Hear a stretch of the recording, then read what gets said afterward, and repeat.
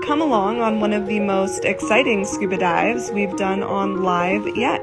This was the kind of morning that put us in a dive high for the rest of the day. We headed out to Black Rock at sunrise on the west side of Maui, Hawaii, and it's a quick glimpse, but it was so cool to catch this hunting Hawaiian water snake.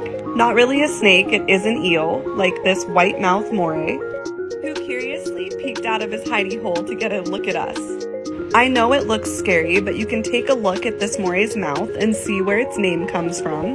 This is not an aggressive display. The moray's open mouth is actually pumping oxygen over its gills. Out over the sand channel, I noticed this bait ball of minnows and thought it would be a fantastic photo opportunity. And surprise, we were so excited to see this hunting shark, which we do think is a gray shark, but let us know what you think. It could also be a Galapagos. Look how quickly the shark blends in and disappears from view. These top predators are gorgeously built for the ocean. Just because I have to say it at some point, the Humunumu Uku Apua'a, the Hawaiian state fish. We really love to dive at sunrise, hoping to see some of the ocean's top predators.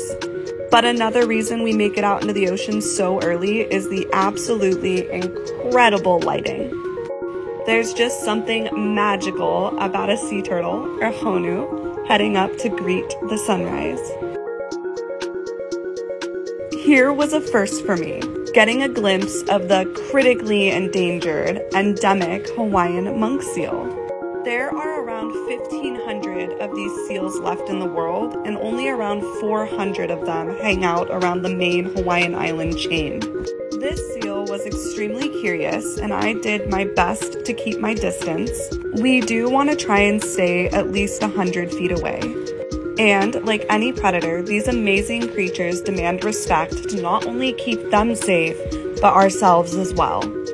All in all, an incredible experience that I can check off my bucket list.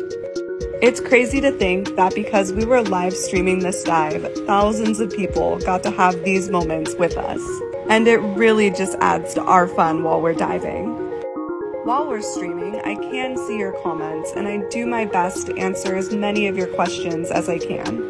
But as you can see, writing down answers to everything isn't always that easy. And yes, I'm the crazy diver who doesn't wear her hair up or wear a wetsuit. Thankfully, the water's pretty warm at a balmy 80 degrees.